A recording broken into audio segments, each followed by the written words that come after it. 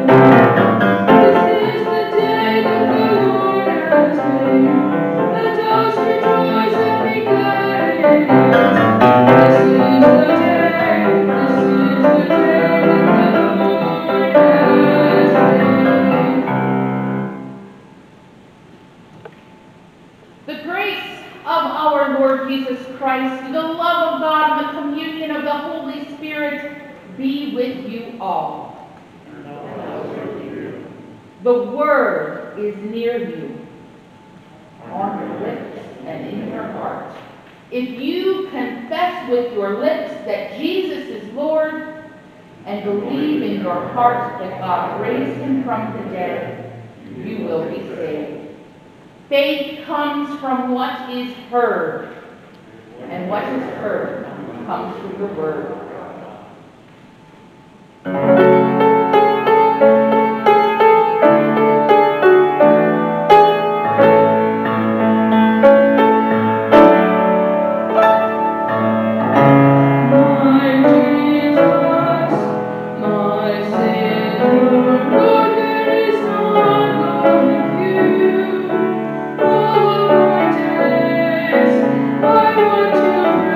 Praise, wonders of your life.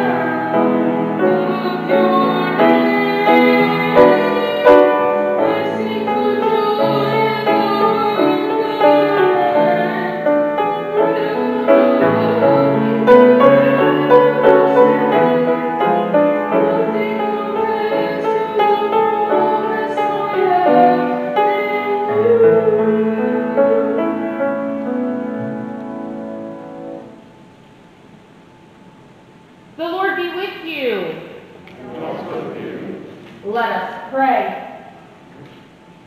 Almighty God, we thank you for planting in us the seed of your word. By your Holy Spirit, help us to receive it with joy, live according to it, and grow in faith and hope and love. Through Jesus Christ, our Savior and Lord. Amen. You may be seated.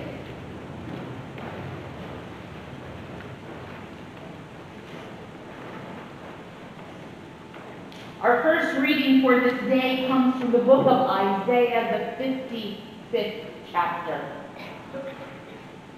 For as the rain and the snow come down from heaven and do not return there until they have watered the earth, making it bring forth and sprout, giving seed to the sower and bread to the eater, so shall my word that goes out from my mouth, it shall not return to me empty, but it shall accomplish that which I propose, and succeed in the thing for which I sent it.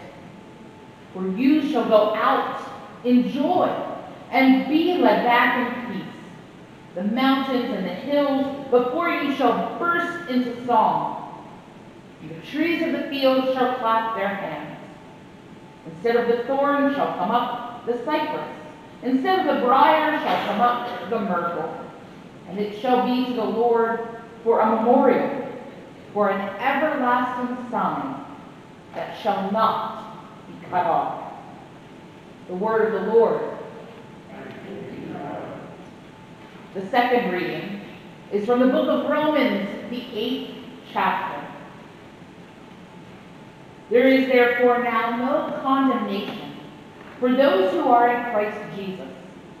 For the law of the Spirit of life in Christ Jesus has set you free from the law of sin and death.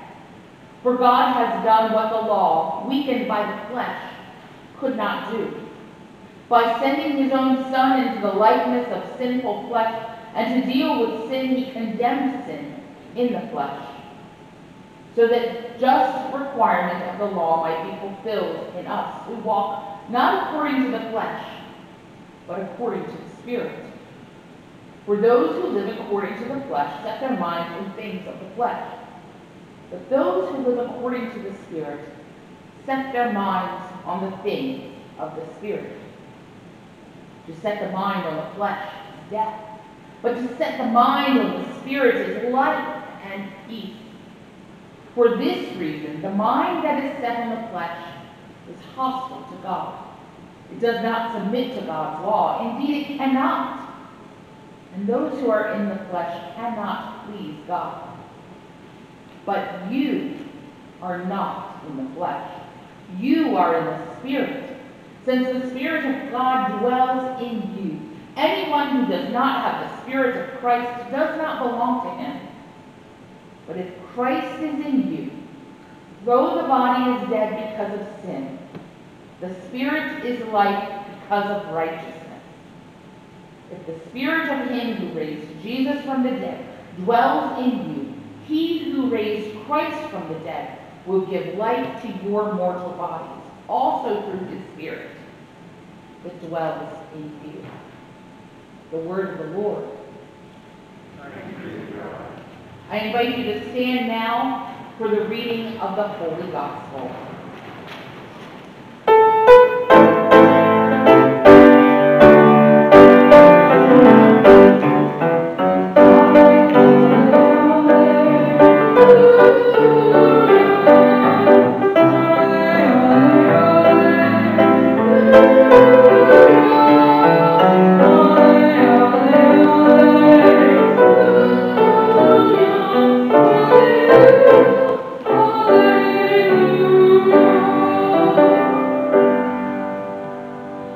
The Gospel lesson for this sixth Sunday after Pentecost comes from the Gospel according to St. Matthew, the 13th chapter. Glory to you, O Lord. That same day, Jesus went out of the house and sat beside the sea. Such great crowds gathered around him that he got into a boat and sat there, while the whole crowd stood on the beach. And he told them many things in parables, saying, "Listen, a sower went out to sow. And as he sowed, some of the seeds fell on the path, and the birds came and ate them up. Other seeds fell on rocky ground where they did not have much soil, and they sprang up quickly since they had no depth of soil. But when the sun rose, they were scorched, and since they had no roots, they withered away. Other seeds fell among thorns, and the thorns grew up and choked them. Other seeds fell on good soil and brought forth grain, some 100-fold, some 60, and some 30. And let anyone with ears listen. Hear then the parable of the sower. When anyone hears the word of the kingdom and does not understand it, the evil one comes and snatches away what is sown in the heart. That is what was sown on the path. As for what was sown on rocky ground, this is the one who hears the word and immediately receives it with joy. Yet such a person has no root, but endures only for a little while. And when trouble or persecution arises on account of the word, that person immediately falls away. As for what was sown among thorns, this is the one who hears the word, but the cares of the world and the lure of the wealth choke out the word, and it yields nothing. But as for what was sown on good soil, this is the one who hears the word and understands it, who indeed bears fruit and yields, in one case 100-fold, in another 60, and in another 30. The word of the Lord. Praise to you, Lord Christ. You may be seated.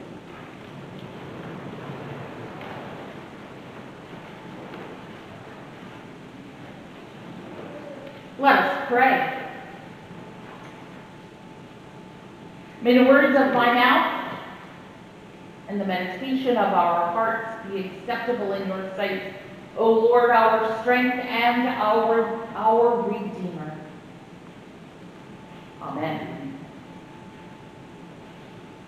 Oh, this gospel. I love how it starts out with a parable of what the kingdom of heaven is like, how God's kingdom is alive in the world.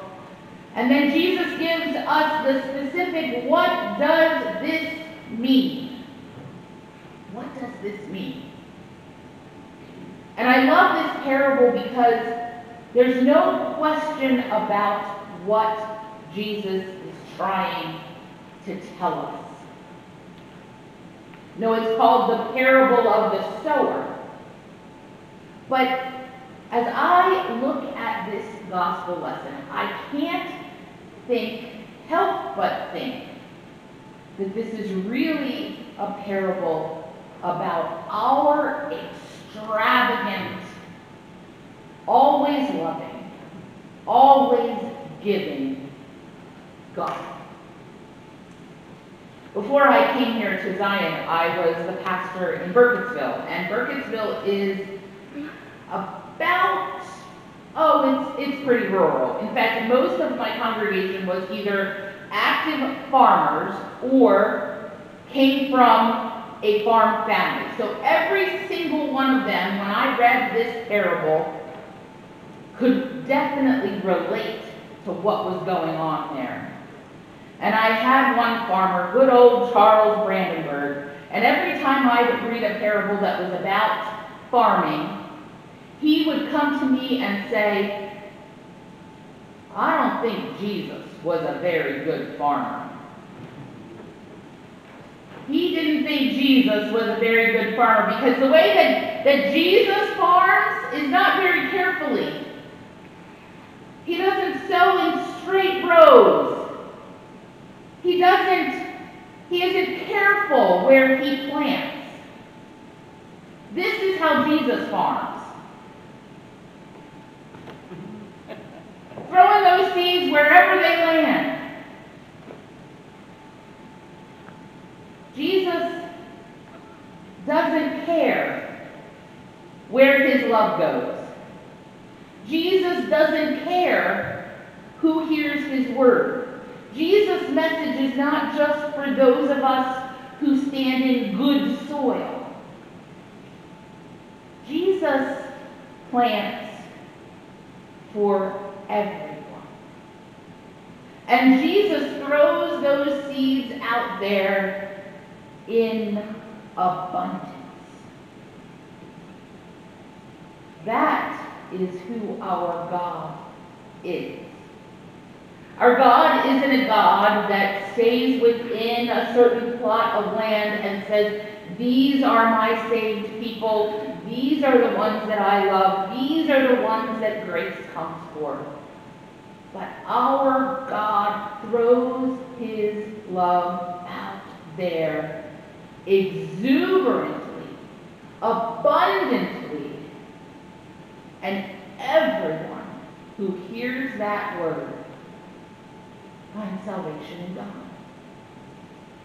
Now it does come back to what do we do with it once we have it? What do we do with that love and that grace once we have it? Bishop Tim Smith, who is the bishop in the North Carolina Synod, had said this. He said, you can count the number of seeds in an apple, but you can't count the number of apples in a seed. You know, God's love spreads out there, and depending on where it lands, doesn't matter to God. Because God's love and God's grace and God's mercy is for everyone. Now, for those of us planted here in the church this Sunday who have come to church either here in person or you're going to worship with us online, I think we like to think of ourselves as that good soil. We like to think of ourselves as the ones that can hear the word and do good work with it. And I would think and hope that we were those people. But what are we doing to grow God's word abundantly in our lives? How is is God's word being planted in this place, in Zion Lutheran Church, and how are we then able to be fruitful with it? How are you, as a baptized child of God, who has received the Spirit, how are you nurturing the word that has been planted in you? Where are you seeing God abundantly in your life? Where are you able to reap a harvest for God? I think we are challenged this week not only to say, are we that good soil that God has planted in, but also to say, no, God's love doesn't matter where it's planted, because God's love can be fruitful anywhere and for anyone. God is not frugal. Jesus might not be a very good farmer, but Jesus is an excellent Savior. Jesus is a Savior who comes to save everyone. That word is planted and sown and thrown out there abundantly, not to be denied, but to know that no matter who we are, what we've done, where we've come from, how we've lived, that love and that grace and that overabundance of forgiveness is for all. Even me. Even me. And I think we can all celebrate knowing that that love was sown by a farmer who's not frugal, but who is exuberant and extraordinary in his giving. There was a sign I saw in someone's home that I was visiting one day, and it said, "Tell me what you plan to do with your one wild and precious life." Are we living wild and precious lives, and what are we doing with them? You know, that love and that forgiveness and that grace that God has sown in each of us should be used wildly. We should be going out and spreading that to everyone. But yet I think we're afraid. We're nervous. We're worried.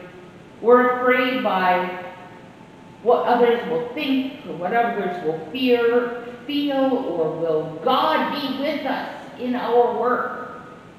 What if we make the wrong decision? God is always there. God is with us always.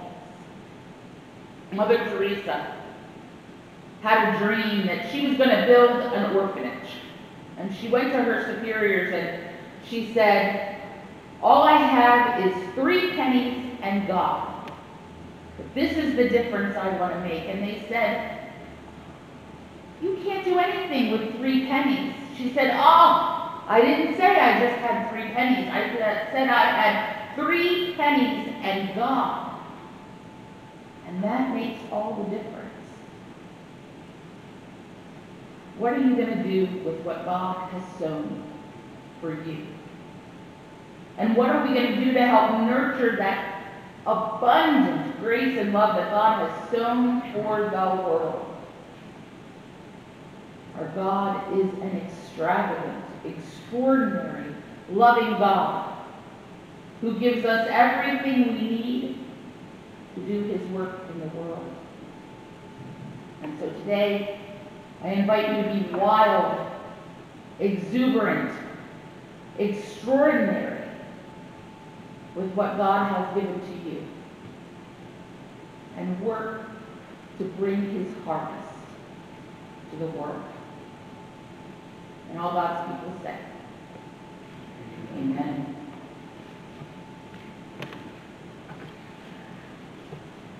Our hymn of the day today is, "Lord, let my heart be good soil."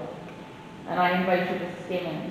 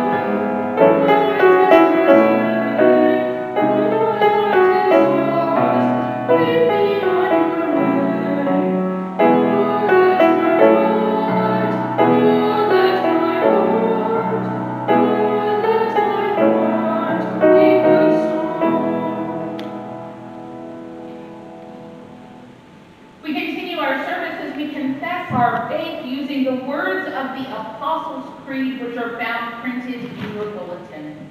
And I ask you, Christians, what do you believe? I believe in God, the Father Almighty, creator of heaven and earth. I believe in Jesus Christ, God's only Son, our Lord, who was conceived by the Holy Spirit, born of the Virgin Mary, suffered under Pontius Pilate, was crucified, died, and was buried. He descended to the dead. On the third day he rose again. He ascended into heaven and is seated at the right hand of the Father. And he will come to judge the living and the dead. I believe in the Holy Spirit, the Holy Catholic Church, the communion of saints, the forgiveness of sins, the resurrection of the body, and the life everlasting. Amen. Called into unity with one another and the whole creation, let us pray for our shared world. Gracious God, your word has been sown in many ways and places. We pray for missionaries and newly planted congregations around the world. Inspire us by their witness to the faith we share. Hear us, O Lord. Your mercy is great. Creating God, the mountains and the hills burst into song, and the trees and fields clap their hands in praise. We pray for the birds and animals who make their home in the trees, and for our lands stripped bare by deforestation. Empower us to sustainably use what you have given us. Hear us, O Lord. Your mercy is great. Reigning God, we pray for our nation's leaders. Increase their desire for justice and equality. We pray for our enemies. Bridge the chasm that divides us and guide authorities to a deep and lasting peace. Hear us, O God. Your mercy is great. Abiding God, care for all who are in need.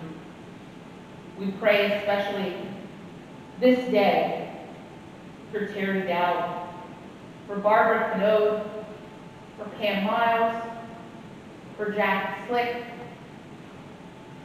for Nikki Spade, for Dwayne Stiles, for David Teach, for Ralph Young, for those who are named on our prayer list, and for those who we name before you now.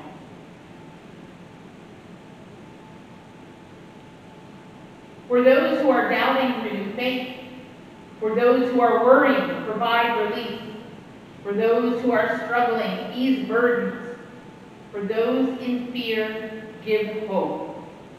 Hear us, O God. Your mercy is great. Renewing God, revive your church in this place. Nourish and nurture the seeds you have planted, that we may grow as disciples. We pray especially this day for those on Zion's weekly circle of prayer, Kathleen Canode and Sandy Canode.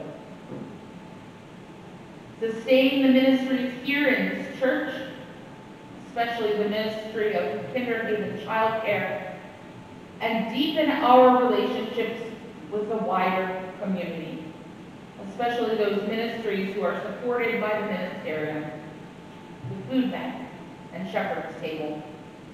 Hear us, O Lord. Eternal God, we give thanks for all who have died. Comfort us in the sure and certain hope of the resurrection. Hear us, O Lord.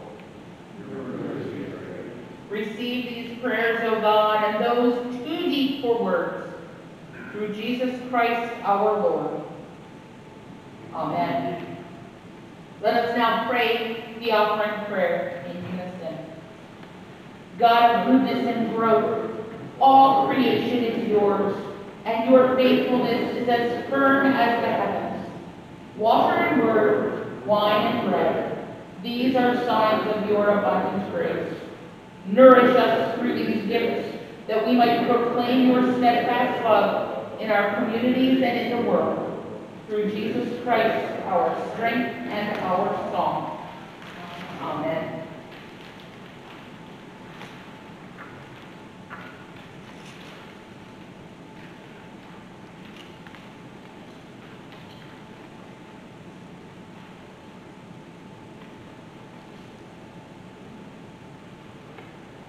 The Lord be with you. And also with you. Lift up your hearts. Let us give thanks to the Lord our God. It is indeed right, our duty and our joy, that we should at all times and in all places give thanks and praise to you, Almighty and merciful God, through our Savior Jesus Christ, who on this day overcame death and the grave, and by his glorious resurrection opened to us the way of everlasting life. And so with all the choirs of angels, with the church on earth and the hosts of heaven, we praise your name and join their unending hymn.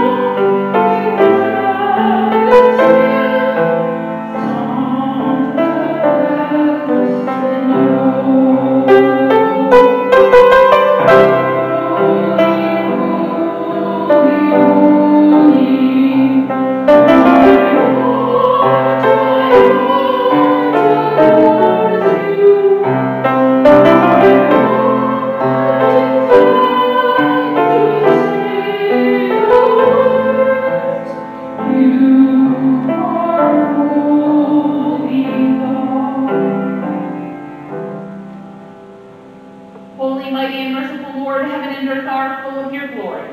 In great love, you sent to us Jesus, your Son, who reached out to heal the sick and suffering, who preached good news to the poor, and who on the cross opened his arms to all. In the night in which he was betrayed, our Lord Jesus took bread, broke it, blessed it, and gave it to his disciples, saying, "Take and eat, this is my body which is given for you. Do this for the remembrance of me." Again, after supper, he took the cup, gave thanks, and gave it to his disciples, saying, "This cup is the new covenant in my blood, shed for you and for all people for the forgiveness of sins. Do this as often as you drink it, in remembrance of me." Remembering therefore his death, resurrection, and ascension, we await his coming in glory. Pour out upon us the spirit of your love, O Lord, and unite the wills of all who you have fed with this heavenly food. The body and blood of Jesus Christ our Lord, to whom with you and the Holy Spirit be all honor and glory now and forever. Amen. Lord, remember us in your kingdom and teach us to pray. Our Father, who art in heaven, hallowed be thy name. Thy kingdom come, thy will be done, on earth as it is in heaven. Give us this day our daily bread, and forgive us our trespasses, as we forgive those who trespass against us. And lead us not into temptation, but deliver us from evil. For thine is the kingdom, the power, and the glory, forever and ever. Amen. God's love is poured out in Christ for you. Open yourselves to receive it. Amen. You may be seated, and as you open your communion, the wafer is in the small cellophane part at the top, and then the wine is underneath that.